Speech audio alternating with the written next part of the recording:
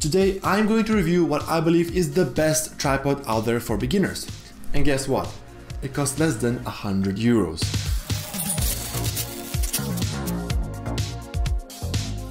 Now I'm a finance guy, so let's talk numbers first. My initial goal was to buy a solid tripod which is easy to use, it's versatile, within a 100 euro budget. For all my American friends, don't worry, I will put your prices and your metrics somewhere along this video. Now I do recommend you to search for something in the higher spectrum of this budget. However, if you're really tight on money, don't worry, because you, my friends, will be very glad to know that this tripod right now costs 50 euros, 50, on the European Amazon. I actually paid 71 euros a few months back. Now stay until the end of this video to understand why I think this tripod is an absolute no-brainer of a purchase for us beginners. So let's look at the design. So it comes in two different colors. You have a purely black one, and then you have this one with the orange highlights. As you can see, these orange highlights have this metallic look to it, which is here, and then you have them on the bottom as well, these little small elements. Absolutely love this because it gives it a more premium look. In terms of the construction, this tripod is made out of aluminium magnesium alloy, and it's nice and solid. I've been using it for a couple of months, tweaking them on different shoots. I've used it in different conditions and it's nice and sturdy. A very big plus for this tripod. However, it does have a few plastic and rubber pieces. So for instance, on the leg itself, you have these fold switches, I think that's how you call them, the knobs, the plate itself, and then here on the bottom where the leg connects to the base, around it you have also a plastic part. In terms of the rubber pieces, you have this rubber grip on this ring, so it's one here and one on the top. We'll get to that in a minute. And then also you have, of course, the legs themselves, the feet of the tripod. They're also made out of rubber so that it doesn't slide around. Now in its folded position, which is just like this, and this is how you're going to be carrying it in your carrying pouch or bag, which is included, a very nice touch. This tripod measures from one side to another 48 centimeters, and it weighs only 1.5 kgs. So I can suspend it on my small finger, absolutely no problem at all. And this makes this tripod so light and so compact considering how tall it is. Speaking of how tall this thing is, once you change it into a tripod mode, so you basically flip these legs backwards, the lowest height is 59 centimeters and it goes all the way up to 195 centimeters. For me, this is so important because I am 191 centimeters, so thanks to this tripod, I can have the camera on my eye level. So what I really love about this tripod is the fact that between its lowest and highest heights, you can literally put it at any height you want. It's all in your hands. And this is thanks to two different mechanisms. So first you obviously have your legs. So if you extend one, as you can see, you have these three different folds, switches, flips. I don't even know how to call them, but the idea is you just push one, it snaps out. You just lift your leg and just close it, and that's it, and it's nice and secure. I absolutely love this feature and this mechanism because it's super easy, fast, and very secure.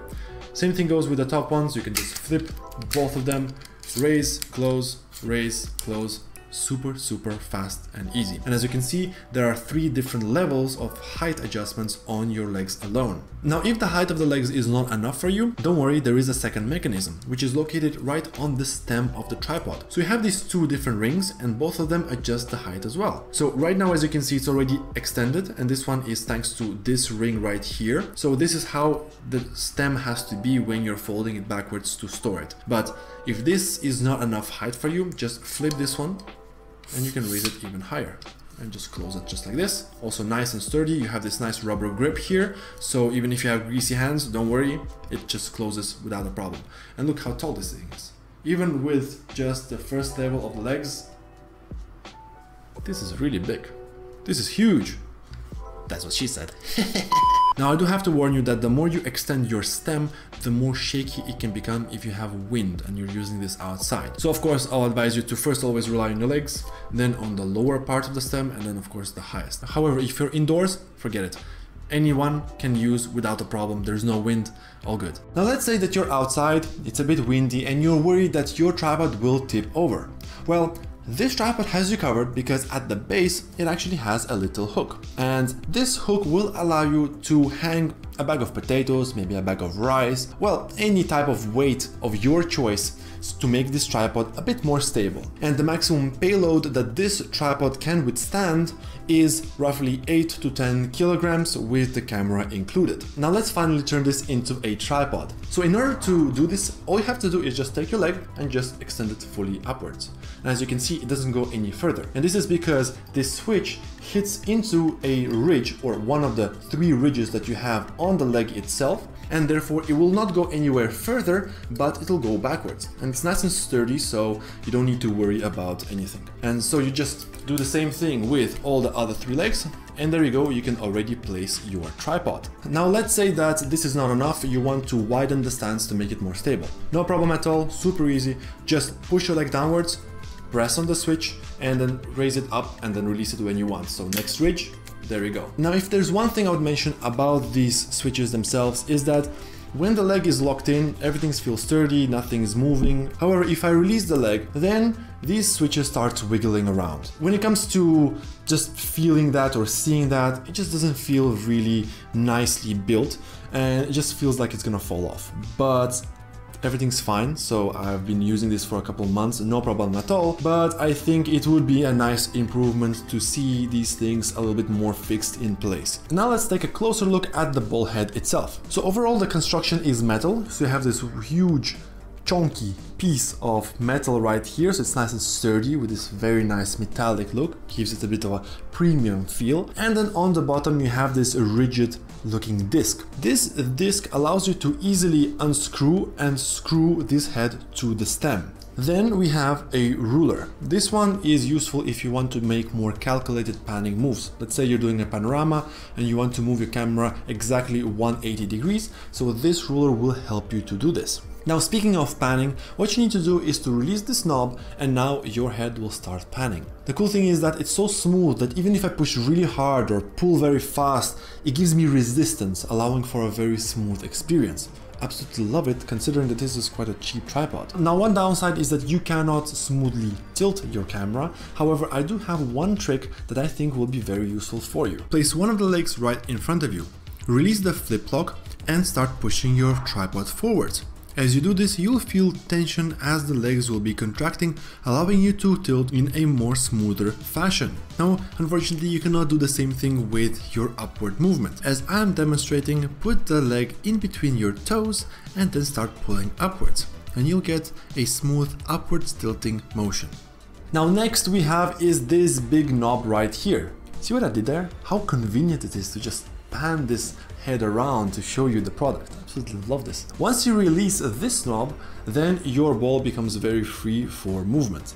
And what I really like is that actually here you have a nice little indentation, and this one will allow you to position your DSLR camera or your phone in a portrait position, and then you can just twist the knob backwards and now it's nice and locked in place, super sturdy, doesn't move around. That's fantastic. Here you have also a little bubble leveler, if that's how you call them. So if you're on an uneven terrain, this will help you to make sure that your camera is always leveled. Very nice little detail right there. Now you might be wondering, can I use a phone with this tripod? And the answer is yes, absolutely. But you will be needing an adapter that clips on the phone itself, and then it has a little screw hole inside. I'm sorry, I don't know how to call it in English. And basically it allows you to screw in this plate onto it. And then it's the same thing as a camera, just pop it in, screw it in, and it's going to be dead inside there, and then you could use it for your TikToks or Instagrams or whatever you're into. Now let's see how versatile this tripod is. Firstly, of course, it's a tripod. However, if you want to, this can become a monopod. All you have to do is to unscrew the leg which has the foam padding on it and the head, put them both together, and now we have a monopod for those nice steady camera movements. You can use it as a crane for those up and down shots, and also you can use this as a boom mic. The third versatility trick is I can use this tripod to make overhead shots. Firstly, unscrew the hook from the stem of the tripod. Next, release the lower height adjustment ring and pull the stem out of the base. Flip the stem upside down and tighten it with the lower height adjustment ring. One item and 3 unique ways you can use this. Incredible. In fact, I can give you even a fourth one. In this state right here, just before you turned it into a tripod, you can use this as an upgraded monopod as well.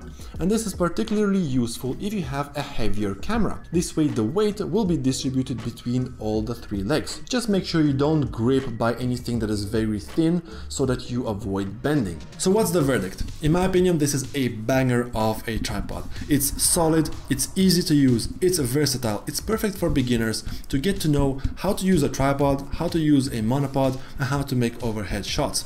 And once you know what you do with it, then you can go and upgrade to some more premium items. Or not, who knows? I'm pretty sure that if you look after this guy, it'll last you for years. Now if you want to learn more about this tripod, I will put links in the description below. Do check them out, and if you decide to actually buy one, I will be grateful if you use my links as they are affiliate links, and I will get a little percentage from your purchase. So let me know your thoughts about this tripod in the comment section below, and let me know what is your favorite tripod and why. Thank you for watching, and I see you in the next one. Пока!